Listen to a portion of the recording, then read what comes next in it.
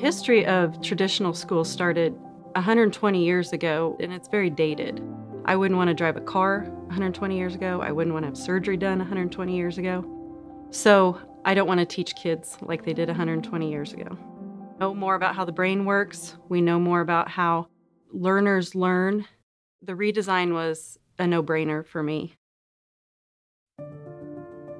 In 2015, the Kansas State Department of Education traveled across the state, convening community conversations made up of family, business, and community partners, as well as educators, to see what they wanted to see in successful high school graduates, and what role K-12 schools should play in developing youth. From this tour, we gathered thousands of responses to help create the Kansans Can School Redesign model. Kansas Redesign focuses on 4 principles: student success skills, community partnerships, real-world application, and personalized learning. Starting with just 7 school districts and 14 schools, Redesign has grown to over 190 schools in 71 districts, doing incredible work. The journey has not been easy, but schools will tell you it has been worth it. Join us as we share 6 of these compelling redesign stories.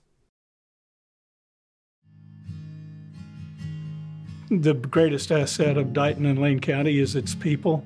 That's what drew a lot of people to this place in the first place, and it's what keeps a lot of us anchored here. Unfortunately, we're seeing a depopulation trend that's not at all unique to us. It's pretty prevalent throughout rural Kansas. Makes it difficult to continue to provide public services, even the educational system itself. As you shrink in population, do you have adequate teachers and personnel to take care of the kids that are still there? Our economy is based on agriculture almost entirely, crops and cattle. That's what we do. Our whole county only has about 1,258 people. About 650 of those live in the city limits. Part of the school redesign that we did was to hopefully build a program that would actually draw families here because of our education system was so good, and hopefully that would draw businesses to Dighton.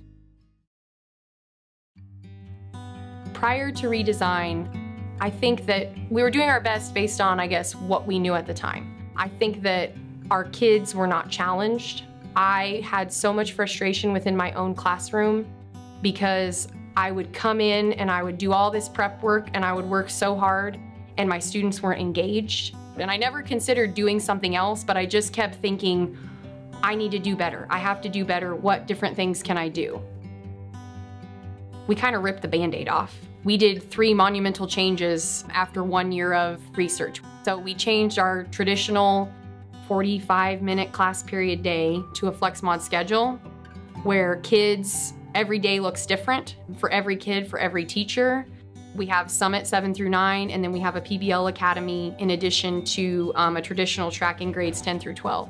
And so there were really big changes that happened, but we felt like we had good reasoning behind all those changes. We wanted Summit in 7 through 9 because we wanted those good foundational skills. We felt like the rigor was there, we knew the lessons were high quality, and we knew that there was a heavy emphasis on habits of success. Kids would learn how they learn best, they would learn self-advocacy, they would learn how to manage their time, and that really provides the structure for our staff to teach those things, because we can think about teaching those things instead of thinking about how can I best teach my student photosynthesis. I mean, if anyone's ever taught photosynthesis, you think it's simple. It's not simple. I think with project-based learning and what we're doing in our academy, we really wanted to empower students to explore things that they were interested in while meeting the standards. And if you're in my traditional English class, I'm gonna tell you how we're gonna meet this standard as a whole group. But when they get into the Project-Based Learning Academy, they can decide, and then at the end, they have to make this final product. We're really encouraging them to learn a new skill, build something they're proud of. And sometimes they're not that great, but they worked really hard on it and they're really proud of it, and that's okay. And there's just a lot of executive function happening in that room that people don't necessarily get. Instead of me saying, we're gonna read this book, we're gonna write this thing, we're gonna do blah, blah, blah. They say, I wanna read this book. I'm really interested in learning how to crochet, so I'm gonna crochet a creature out of this book that I've read. Why can't they do that and meet some literature standards and some art standards? They can, and why wouldn't we let them if they were excited about it? Project-based learning today is an entire process, and it starts with day one, and we're not just doing a project in the end. We're research and learning as we go. We're incorporating all the areas of reading, math, science, social studies in one big to-do. Kids don't look at it as, oh yeah, today I'm learning this. No, they're just doing, but as they're doing, they're taking all of that in. So when you go have a conversation with them, they're gonna say, well, my solar panel didn't work because I couldn't figure out why I couldn't connect. But as they work through those things, all that knowledge is embedded. So they can talk to you about it versus, you know, I wrote it down once and I walked away and okay, I'm done now. We started the year in, we were talking a lot about COVID-19. That kind of led into a discussion of, you know, why are people choosing to not live in big cities? And so it all kind of worked together. So I came up with, how could you live efficiently and effectively off the grid? Well, then that led into, well, what does that mean off the grid? So they're working on a project, living off the grid. We incorporated math through area and perimeter, and they had to choose certain crops and certain animals and what kind of dwelling will you have. So a lot of research went into it up front. Now they're actually building a model of, and how are you going to supply the energy that you need? A fun part of that is we've talked a lot about water and how are you going to get water and what will you need water for? Well, they're all going to haul water. So my goal here is we're really going to haul water. Project-based learning involves so much creativity, and it allows those kids to excel when they get to do their thing. We're about to finish up with models, and so now we have some questions to reflect on.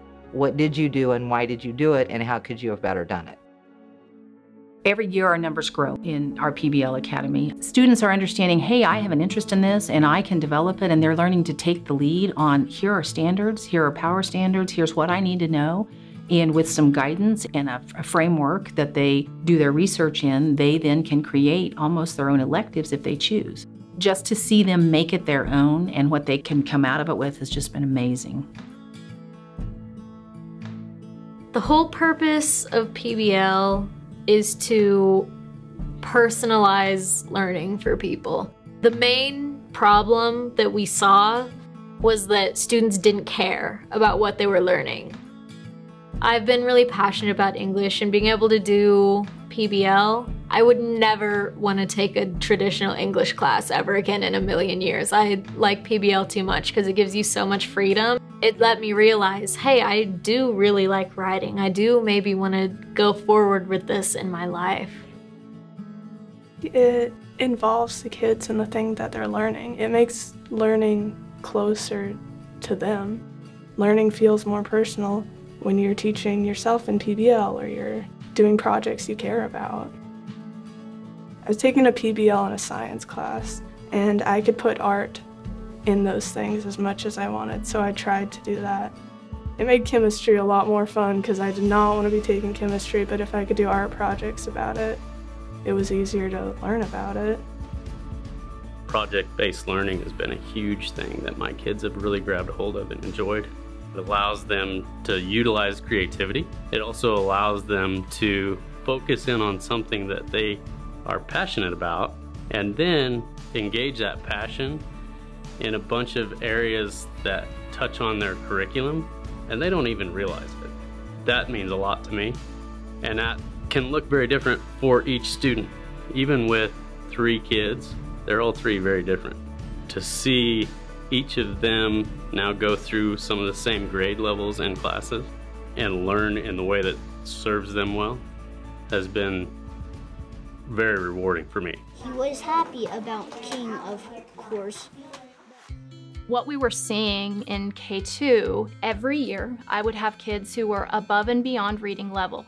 I'm a 2nd grade teacher. I had kids who were reading 4th and 5th grade reading level. But at the very same time, I would have kids who were lacking kindergarten and 1st grade skills. And when you have this giant gap to teach to the whole group, we knew that that was a waste of most of the kids' time. Either they already knew it or it was way too advanced for them. So you're really only teaching to the average. We started looking around and we actually found Pathways to Reading, which is our phonics program that we use. And that really showed us how to do some small group focus for phonics and reading and comprehension. Now we just take all of our K2 kids in that program and we're looking at where do they fall on that spectrum of reading, and we group them according to the skills that they're still lacking, which means that even the kids who have surpassed where they need to be, we're still finding out where they're at and pushing them on. Or kids who are not getting it, we're going back and covering the things that they need. And that's all done in small groups. And it's not just second graders with second graders.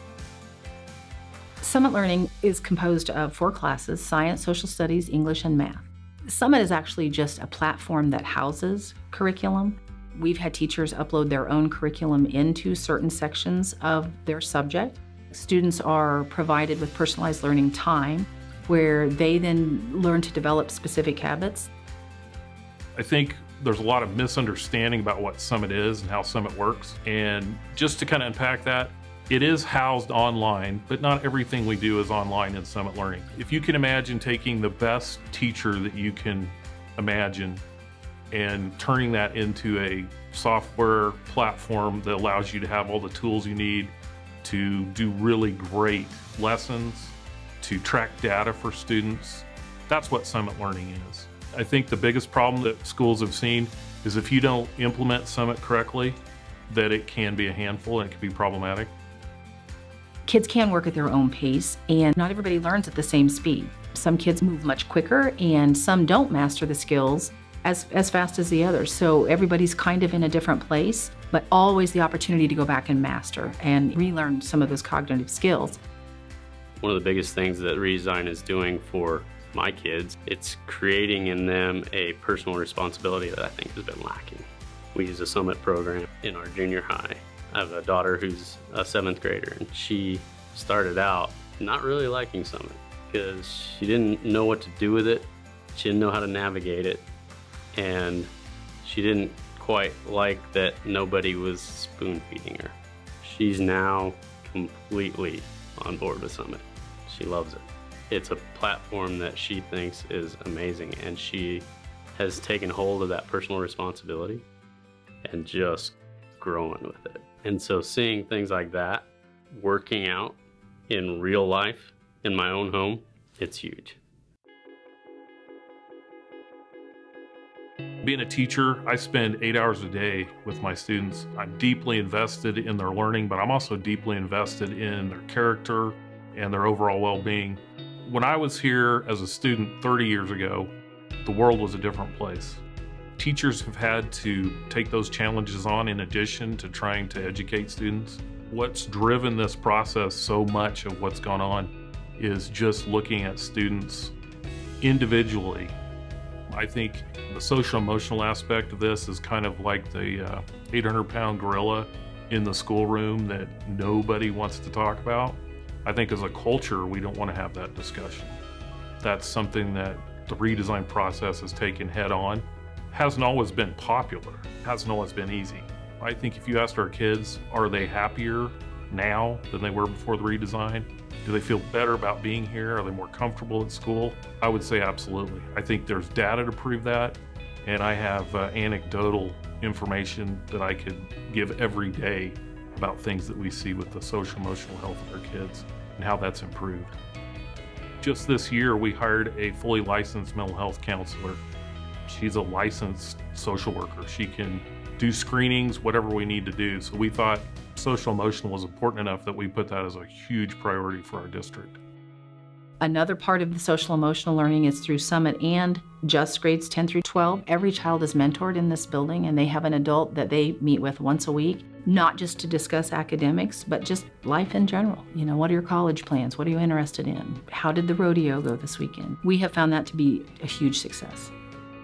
I've seen at the elementary level students go from fidgeting in seats and trying to pay attention to a teacher at a chalkboard to my kids coming home and being really engaged. Things as simple as flex seating, whether they get the benefit of sitting on a exercise ball instead of a traditional chair, to help them focus in a different way, in a way that suits them.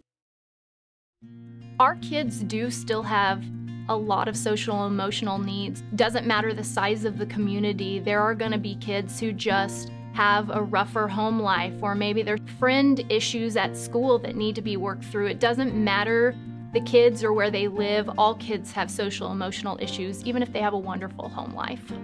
The idea of school families is that the kids that are involved in the school family are not all in the same class. The idea is spreading out across our entire school. So you have varying ages from kindergarten all the way to 6th grade in a very small, tight-knit group with one adult that is the leader of that family, and we call it the family mom or the family dad.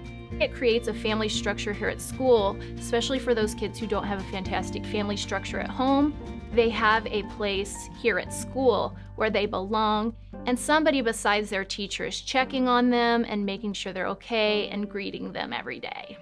My main concern is, are you coming to school safe? Are you coming to school ready to learn? Are you coming to school emotionally all right? I started here in 2014 as the maintenance director.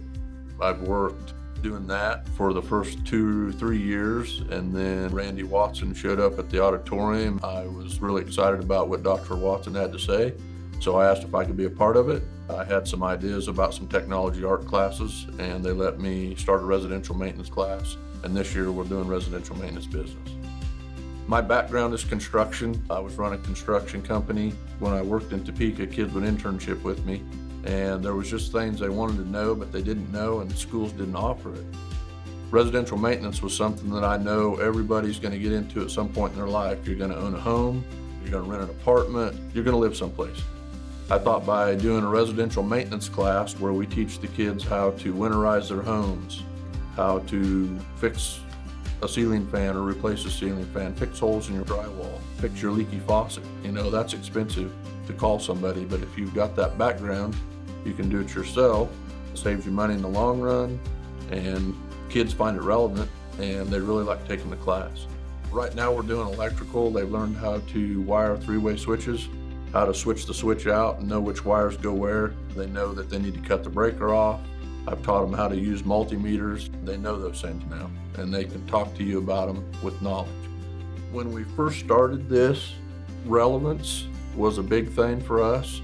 We knew that probably 60% of the jobs that were out there are probably trade school jobs, and so we wanted to increase those roles. This year, it's told me they've come back, over the summer and COVID, they've been locked in their homes, they couldn't go nowhere. Some of them had told me, my doorknob dinged my wall in my bedroom, or my mom's been complaining about the big hole we have in our bathroom. And I've had 2 kids tell me that they've actually fixed those holes and painted them, and their mom and dad was pretty impressed by that. I was one of those kids who did well in school, and I didn't have to put forth a ton of effort, but I wasn't willing to put forth a ton of effort either because I didn't really care. It wasn't my style of learning. But when I got into shop class, I loved it. That working with my hands. And it's not that I couldn't do the core work. I did fine with those, but the way they were taught, I wasn't engaged. I feel like we're addressing a lot of that for students and giving them opportunities to learn in a way that suits them. The more we can introduce them to those things in an environment where we can allow them to fail, brush them off, tell them, okay, what did we learn from this? Pick them up and give them the confidence to be willing to fail in the future when there's not someone there to pick them up. It allows for those students to explore those opportunities and decide, oh, maybe this is something I want to pursue, and maybe I need to pursue this at the collegiate level, or maybe I need to look towards a trade school. The first year we done redesign, we traveled around to different schools all over. One of the schools we went to was in Omaha, and they were doing a flex mod schedule there. We talked to the teachers and the administration, and they couldn't say enough nice things about it. Teachers were saying, yeah, we're here a little later than normal, but we love it. Our BLT team and our rest of our teachers got together, and we developed a flex mod schedule that would allow us to do more work study and job shadowing It would allow our technology arts and our FACS classes to have more time. We started out with 40-minute mods. There was 9 of them, I believe, and we broke them down into 20 minutes, half mods. Some of the teachers, they teach for 20 minutes hard, and then they let the kids go to the next class or a flex mod, and then they do their work or their research and stuff there for their projects, and then you might only meet 3 times a week with those kids. When we first started it, it was just chaos. The kids weren't used to having to pay attention to what they were doing during the day. Every day was something different. They might go here for 20 minutes and then they go here for 40. The kids really got better organizational skills. We taught them how to schedule things on their phones. Instead of just using them for FaceTime and Snapchat, they were actually using their calendars and their reminders on their phones. When you go to the flex room, you know what teachers are available to go talk to if you have homework, and it was up to them to make those appointments. It made the kids more accountable for their learning. So our schedule before, it was like Monday at 8 a.m. you have math, and then Tuesday at 8 a.m. you have the same math class, and Wednesday at 8 a.m. you have math again. But now it's, I would call it more like a college schedule kind of. It's super flexible. Everyone has a completely different schedule each day from each other. Our flex scheduling, it's really opened up possibilities for a whole bunch of our student body. So it's kind of helping with career exploration before you get to college. I'm at work study at Lane Scott with the HVAC guy. It's giving me a head start, a jump into college, learning stuff already, and it's helping me decide if I want to do this the rest of my life.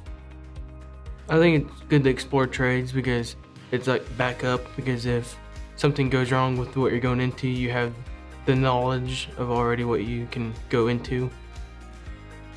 Well, it's good to have students that want to go into the trades now. You don't see that a whole lot anymore. I think they need to get them involved and keep them involved in it because, yeah, we definitely need more tradesmen. Eli's done real good this year. He's very willing to learn the job. He definitely wants to go into it. I couldn't ask for a better helper. I figured starting at a feedlot, I would learn stuff. I've learned a lot from the feedlot, as in like medicine-wise, but also like I fix a lot of fence, I put mineral out, it's just everything, different stuff. So it's just like new experiences that I'm learning and why we're doing it, and this is the way we do it.